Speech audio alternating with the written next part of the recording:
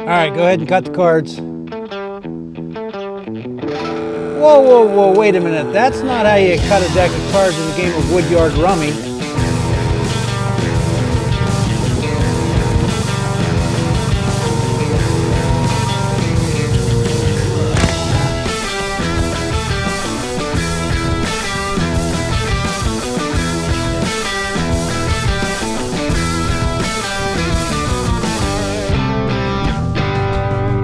And that's how you split a deck of cards. Alright, welcome back. Well, we had a little bit of fun with that deck of cards, and just to show you how precise and how accurate those log splitters really are, the Wolfridge 17 VS. But today we're going to be working on my my bucking table, and we are cutting up slab wood. And I know we did this in a video before, but since then I've put the plastic sheet all the way across, so everything should slide down and out.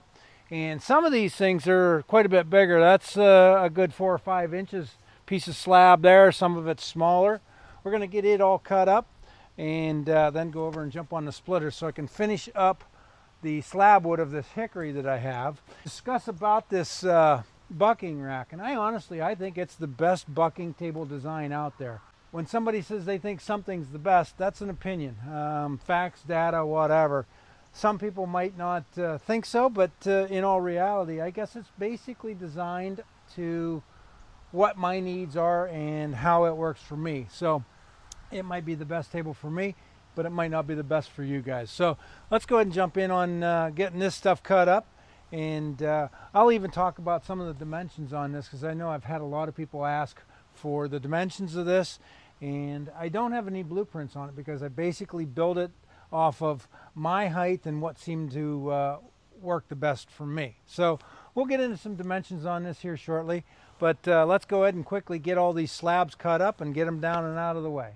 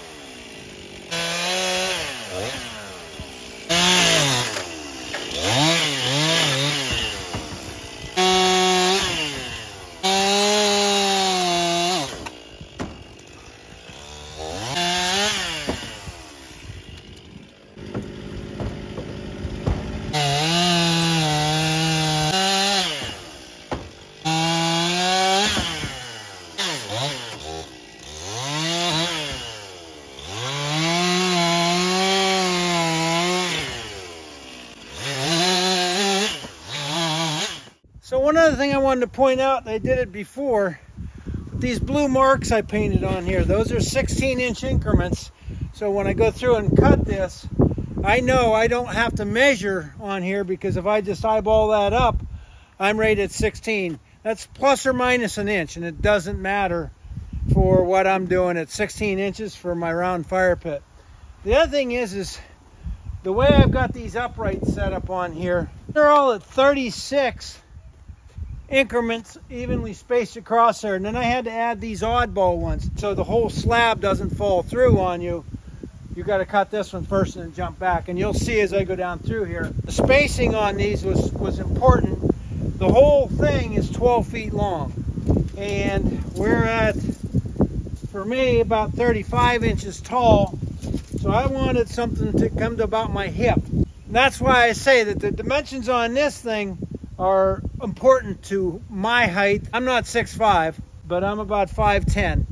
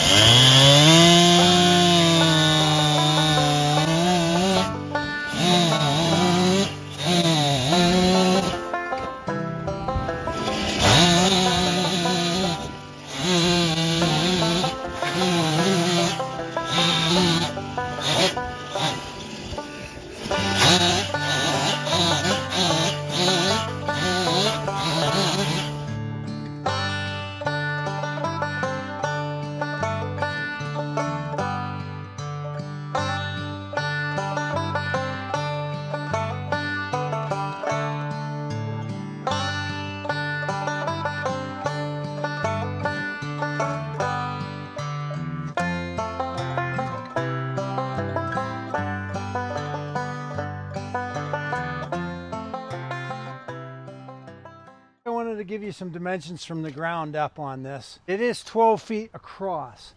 The reason I did that is because most of the logs that I drag down out of the woods, I cut them at 12 feet because that gives me 9 16-inch increments like I talked before. Now again, the height on this is 34 inches. If you come around the side over here, you'll see that I've got the board up here, the top board, which is part of the ramp, and that is at 40 inches from the ground up. And then on the back side over here,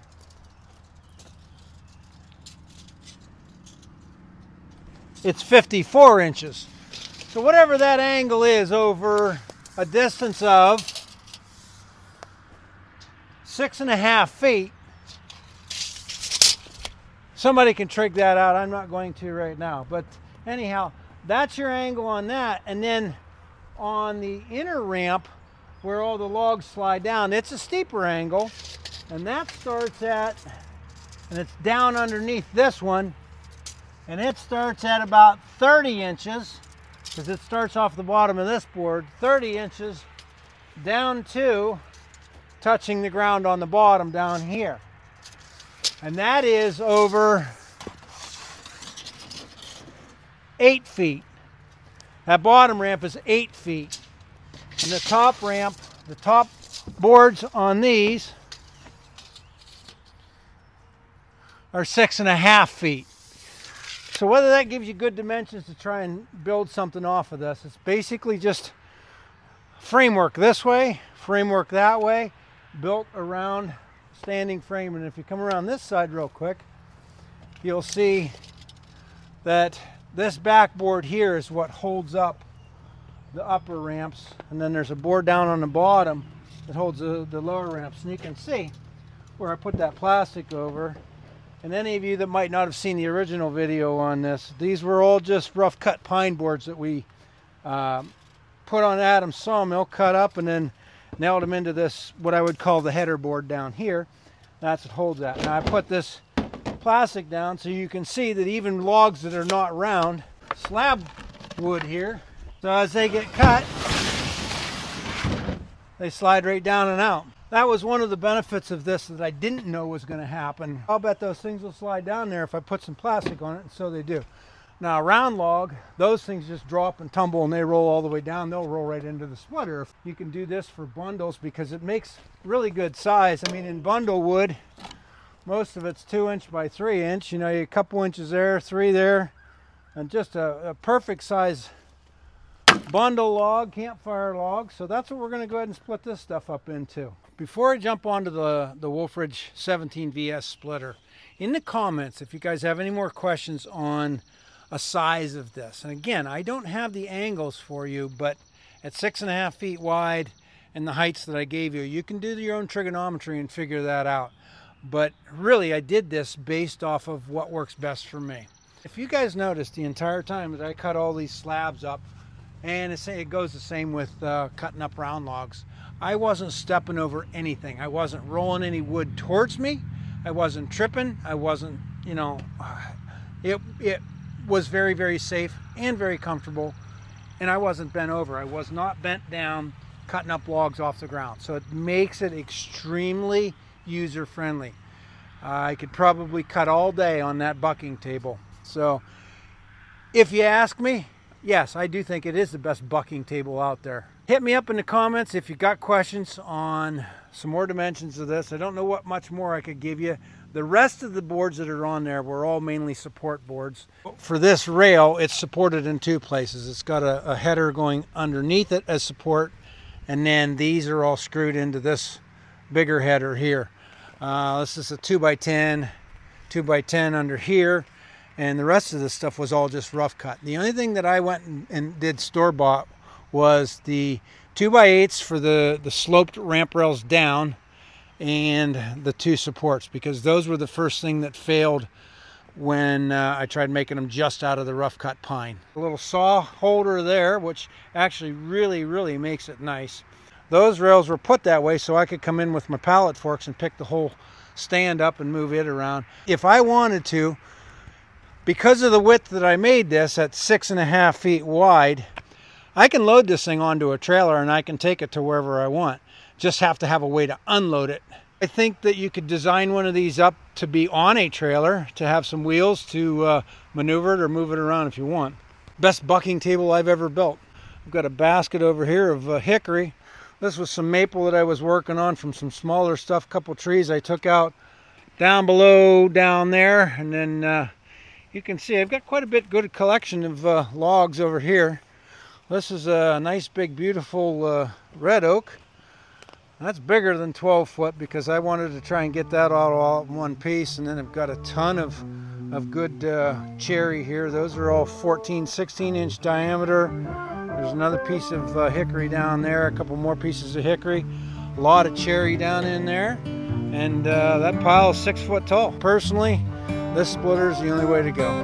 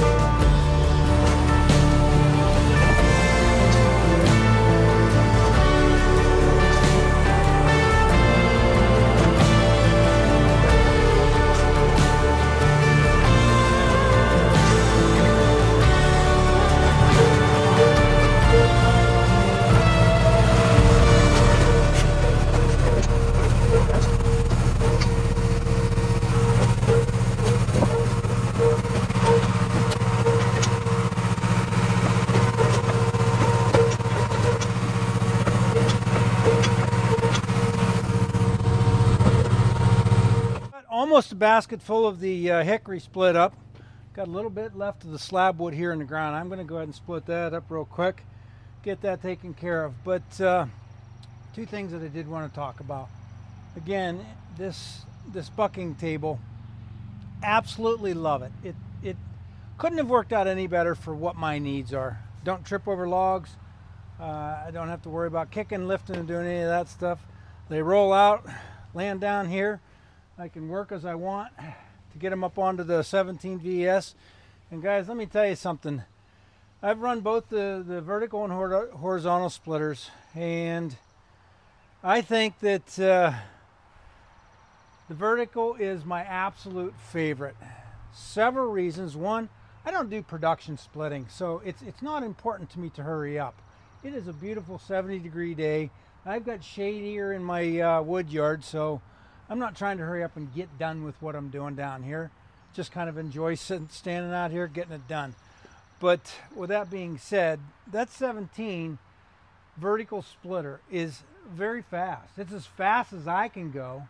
It goes as fast as I go, and I really like being able to handle the rounds, handle the logs, keep them right in front of my face, split them, throw them into a basket. I like stacking. It seems like more and more of you guys are going into just dumping them right into a basket, and that's fine for what you do. I don't sell them by the bulk. I don't sell them whatever. If somebody wants a basket, hey, I got a nice stacked basket they can have and go from there. But I really personally enjoy the vertical splitter. It's easy on my back. It's easy on my arms all day long. Just sit here, and it's kind of therapeutic.